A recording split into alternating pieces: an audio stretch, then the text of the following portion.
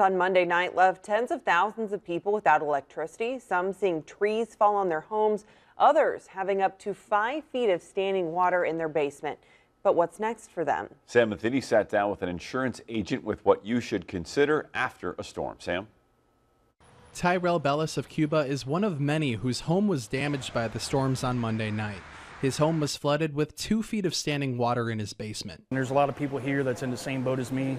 Their insurance company won't cover any of their damages, any of their personal property loss. Don Griffin is an insurance agent who worked in Houston during several hurricanes. He says Tyrell's concerns are common like many other homeowners who have storm damages.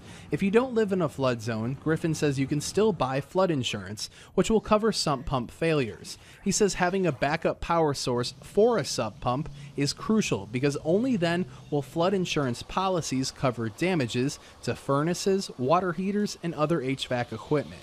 Before and after a storm, Griffin suggests homeowners walk around their house while recording a video on their phone before doing any repairs so you can prove what was damaged to your insurance company. Make any temporary repairs, but keep those receipts, particularly if it's wood or roof damage or a tree fell on the house. Those kinds of things should be covered because that's wind related, not just flood. Griffin says some insurance companies will cover food that was spoiled, but only if you lost power because of wind or storm damage on the top of your home. If the damage came from flooding through a basement, he says flood policies typically don't cover that, but you should still talk to an adjuster. Griffin adds you should also be aware of home repair fraudsters. They swarm in after these events.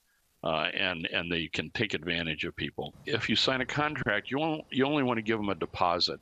You never pay for this stuff in full in its entirety. In Cuba, Sam Matheny, 25 News.